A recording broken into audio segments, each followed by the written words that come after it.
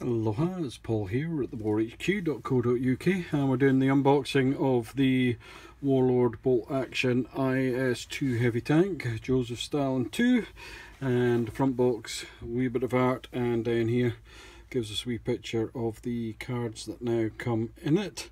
The stat card, blast marker sheets, and the decal sheet. Round the sides, on the one edge tells you it's a late war tank, Soviet Union, and on the other edge a little bit of info about tank wars and some bits and pieces you can buy. And then on the back of this box, a little bit of the brief history blurb, 3 images of how you can paint it up. They include a tank commander of this one, and they also give you a sprue of Soviets to use as tank riders. So thoughtful, interesting bit.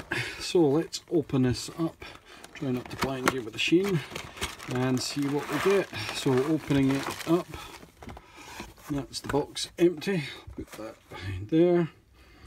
So we get the damage and blast markers.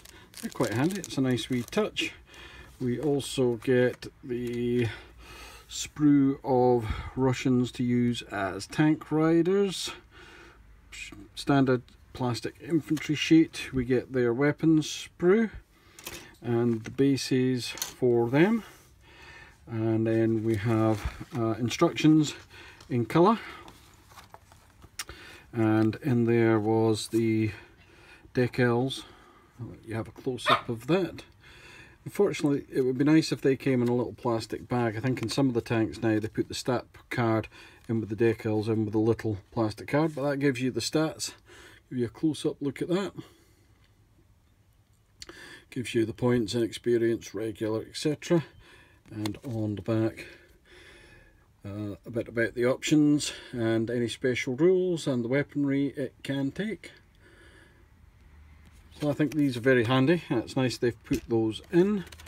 What else do we get in here? We get the instructions to put together the Soviet infantry. Just the usual instruction sheet there.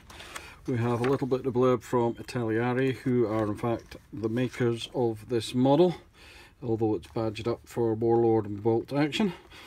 And then we have the instruction book, a wee bit more detail about the different decals. Now these are numbered off, so I'm assuming that somewhere it'll tell you, somewhere on the back it gives you the where they've put the decals and which conversions you can do with them. That again is a nice touch, because we don't always know how they do up if you want to be a bit more historical. And then go through the diagrams. On the face of it, they look fairly straightforward. Going through, like most, they make up the tanks and the base hull, and they put on the top hull. So you have the hull, and then they usually move on to the turret. I don't think there are too many options with the IS2. Can't see any there, so nothing that to worry about. And then we get the sprues. So just give me a second. We shall open this up. We should have had a wee hobby knife there for doing that. Sorry about that, folks. And I'll just cut into that. You probably want to do it more gently than I just did it. And this kit contains 2 plastic sprues for the actual IS2 tank. We'll have a look at this one first. This gives you the base for the tracks and some bits of the hull and the detailing bits. And the machine gun there, we've got the wheel and track there, and we've got the tracks. Now these tracks come in 8 pieces, 1, 2, 3, 4, 5, 6, 7, 8. So once we do the build, we'll let you know how easy that was. And then the hull, we've got the main hull, turret construction, and that's the base of the hull there, and the fuel tanks, and the wee tank commander. Let me take those out the background. See the tank commander on the sprue there, and that way around. His arms folded, seems a bit cross with the crews or the soldiers about them. So what we're going to do is we're going to construct this one up, and when it's constructed we'll give it a base coat and we'll let you see how it builds up. So we've made up the IS2 now, and it's undercoated in grey primer. I've just blue tacked the wheels on because it needs to be painted yet obviously, and dry fitted the machine gun, and the tank commander's just blue tacked in there. But it is a very nice model. I like it much more than I thought I would do. We all know what my favourites are. Things I didn't like: tracks came in pieces, so they were more fiddly, but they actually went together beautifully. So yes, it took me longer to put together, but they actually do fit together very nicely. I still prefer one track fit though. The turret as well comes in 6 pieces, so back, 2 sides, bottom, top, and then this front bit attaches on. And if you're not used to modelling, that could be quite fiddly, although it went together much neater and much more easily than I thought it would. Detailing on this tank isn't that bad actually, I have to say. I was quite pleased with it.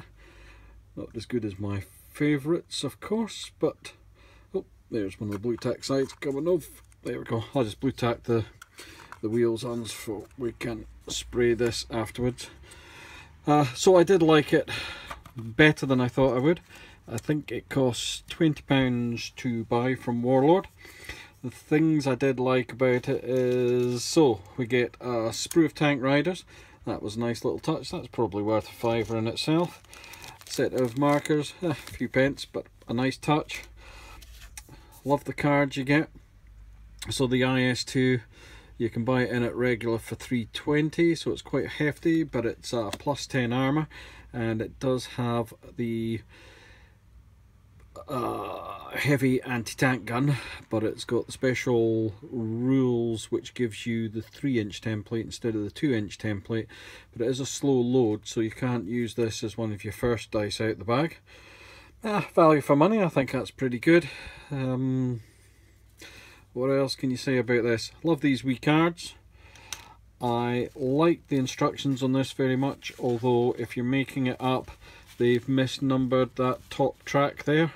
Can't remember the number it was, but it's not 46. I think it was maybe 43 perhaps. Anyway, you'll sort that out yourself. The other track's numbered up correctly, 41, so I'm guessing that track was actually 42, not 46. Apart from that, the instructions were pretty straightforward. The other thing that I really do like about this is that they tell you where the decals go and suggest and give you a wee bit more information about the decal sheet. And though there isn't a huge amount of decals, there's plenty of them, they give you that wee bit of instruction, so if you're not an experienced historic gamer, you can make something that other folk aren't going to turn around and go, you can't get that. So all in all, it's quite a good job, so let's go and see how it comes up when it's painted. So here we have the finished model. I finished it off using MIG ammo paints, and you can see it all put together. It's come up pretty nicely. I wasn't all that happy with the green, but it turned up all right. The tank commander obviously hasn't been done yet and is dry fitted, and the machine gun is dry fitted, so it's tilting off at a little bit of an angle. We'll give you a bit more of a close-up view.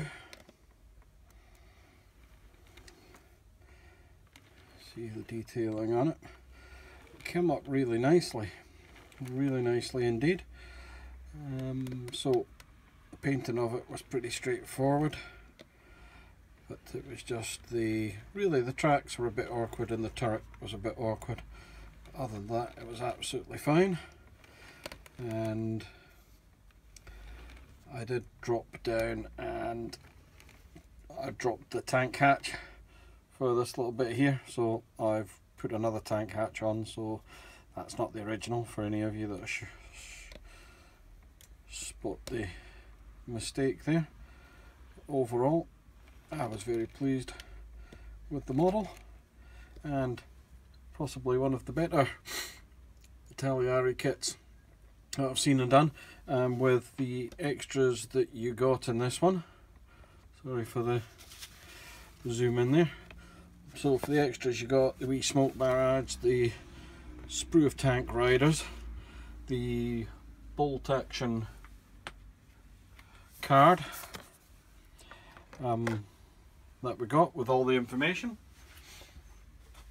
and of course the what we've got there, the decals, which are really good, and what I thought was a pretty good instruction booklet.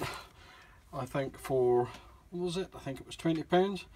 It is an excellent addition to your army. So like and comment below, and please subscribe to us if you haven't already. Take care for now.